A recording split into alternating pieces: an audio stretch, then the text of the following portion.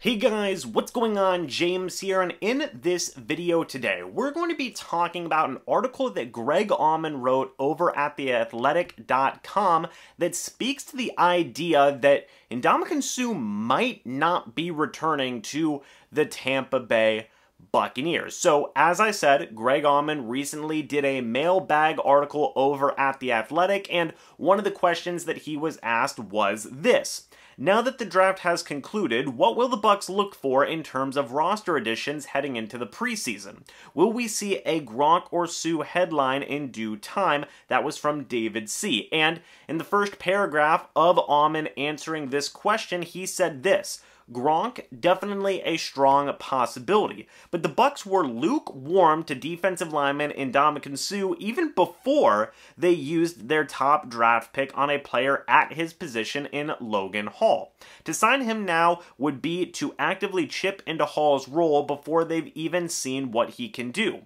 Bucs GM Jason Licht said he wasn't shutting the door on signing Suh, but then said there are a lot of injuries that can happen throughout the year, suggesting he might only be an option in case of a serious injury. Now, Auman did go on to answer the remainder of that question, but that is the main paragraph that I want to focus on in this video today, because I think it says a lot. I mean, a whole lot. Now, what does this all mean? Well, first things first, the drafting of Logan Hall certainly does not help the chances of the Bucs bringing back Ndamukong Suh for everybody who was hopeful that the team would bring back Ndamukong Suh, and it seems like Logan Hall is more likelier than not going to be a starting defensive lineman on this team with Vita Vea and Will Gholston, which I think is a good thing to see. I am a big fan of Logan Hall. I did an interview with him recently here on the channel, and overall I came away impressed with his character, with his drive, with his ability, and I think he could do and probably will do a good job as a starting defensive lineman on this team. But this is surprising to me that even before the drafting of Logan Hall, the Buccaneers were lukewarm on the idea of bringing back Ndamukong Suh, because it isn't like Ndamukong Suh was doing a bad job for the Buccaneers. He had 6 sacks last year. He was pretty decent as a pass rusher, as a run defender. Overall, I thought he was doing a decent job, a capable job as a starting lineman for this Buccaneers front seven. But again, you know, Greg Auman says there that even before the drafting of Logan Hall, the Buccaneers were lukewarm on bringing back Ndamukong Suh. So, what does this mean? Well, I think it certainly means that, you know, obviously in the case of injury, the Buccaneers could bring back Ndamukong Suh, but will it even be able to get to that point? I know that there was talks earlier in the offseason that Ndamukong Suh was up in Boston, and what did that mean with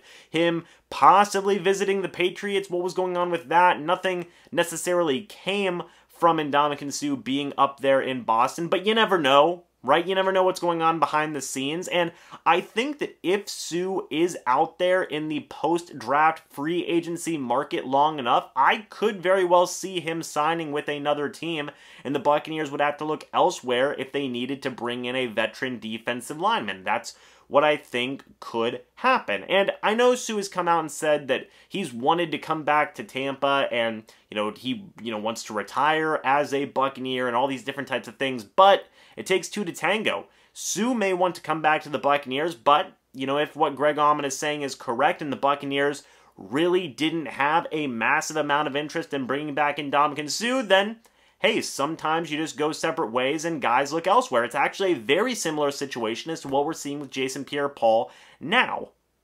And I understand people will probably be critical of this talk, of this report, quote-unquote, coming out here, this answer from Greg Auman, because the Buccaneers, they could use some more depth along the defensive line, and they will possibly add another veteran or two to that defensive line, but it definitely seems like it might not be Ndamukong Suh moving forward. Again, very similar situation to what we have seen from Jason Pierre-Paul and the outside edge defender position right now for the Bucs. So, yeah, let's just pay attention to what this team does moving forward. I believe Greg Auman also said in that answer that they have 6 open roster spots right now with undrafted free agents and all the other moves that they've made throughout this offseason. So we'll have to wait and see, folks. We'll have to wait and see. But this was a little surprising, in my opinion, given everything that we've heard this offseason. I mean, heck, I believe in his introductory press conference, Todd Bowles came out and said that one of their priorities was bringing back Ndamukong Suh, and now we are being told that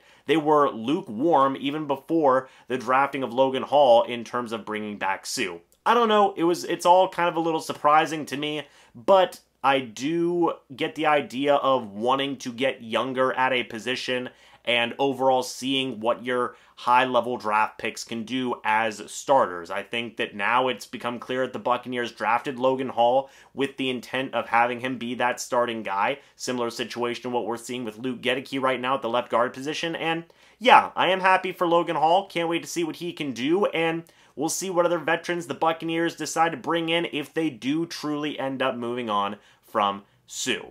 But what do you guys think about this? Let me know your thoughts and opinions down in the comments section below. Do you think the Buccaneers will still possibly end up bringing back Ndamukong Suh, or do you think this is very much a situation like Jason Pierre-Paul where it may be time to move on from a veteran in the Buccaneers front seven yet again? Let me know your guys' thoughts and opinions. I would love to hear them. Thank you guys so much for watching this video. Hope you all enjoyed, and I will see you all in the next video or the next live stream. But until then, and as always, guys, goodbye for now, and go Bucs.